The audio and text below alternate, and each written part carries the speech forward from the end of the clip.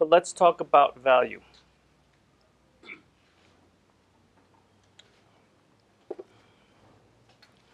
Patent valuation really comes down to how much does a patent add to the business bottom line of a company. That's really where the bottom line of valuing a patent. Part of the problem, however, is that the economic value of a patent may vary over time. It will vary, among other things, because of the technologies involved. So if you, for example, have had a patent for 3G phone technology, the minute 4G came out, your patent on 3G immediately became less valuable. It depends on the market you're dealing with. Okay?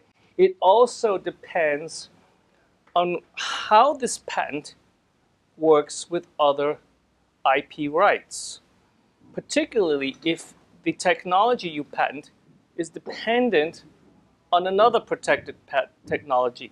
Do you value the patent, or do you value the other technologies that may or may not be patented? So it's a question of, do you value a patent by itself, or do you value a patent as part of a portfolio?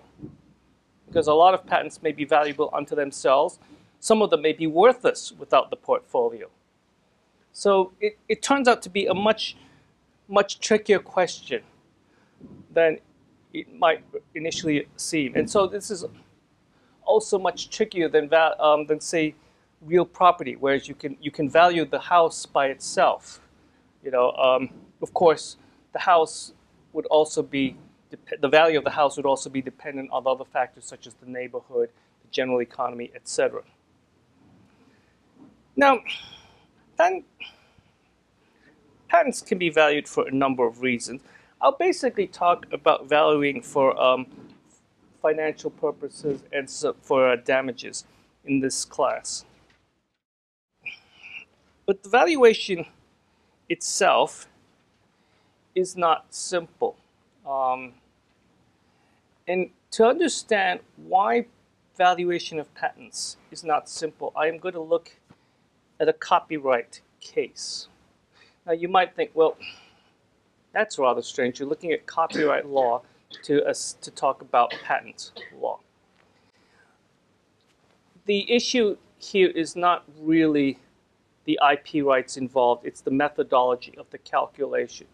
So this is a copyright infringement battle between two companies selling two dolls, two families of dolls, I should say.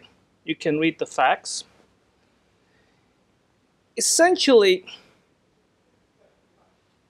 the problem here came down to one party's claim of damages, and what is the basis for this claim?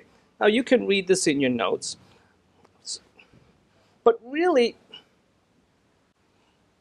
a lot of this was dependent on certain assumptions, and the assumptions that were made by the counsel were obviously challenged by the other counsel. You have loss of chance, past events, voila, blah, blah, blah, blah, okay? You can also look at the term of the projection of the valuation, and you can challenge on the term. Now, this is just copyright. We're not talking about fancy technologies. We're talking about children's dolls. Nothing special technologically. Nothing unusual other than you have a doll that somebody says looks like my doll.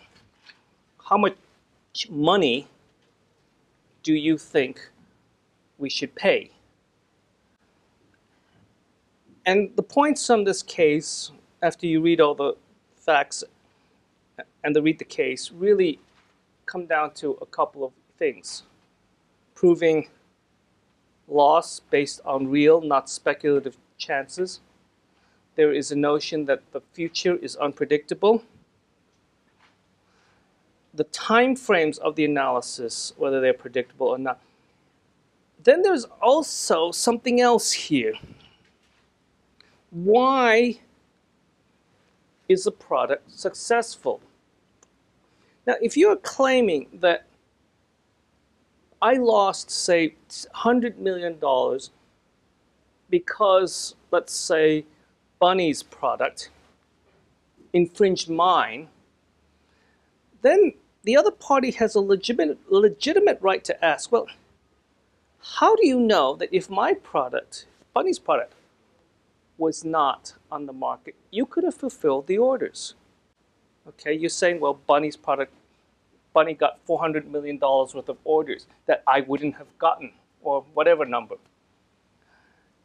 And then then the question is, could you have fulfilled a $400 million order or $100 million order?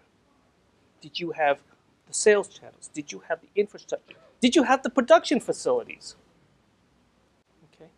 So you can see, just on this notion alone, this case alone, not considering technology, not considering other factors, such as patent terms, payments, etc., or even patent infringement.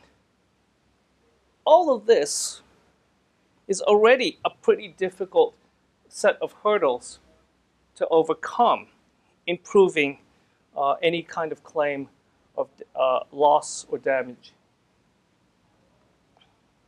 And in the case of a patent, you have further questions on infringement of technologies, the technical elements, etc. You also have issues of whether your technology is attractive to the market or not. What else is going on? What substitutes there are?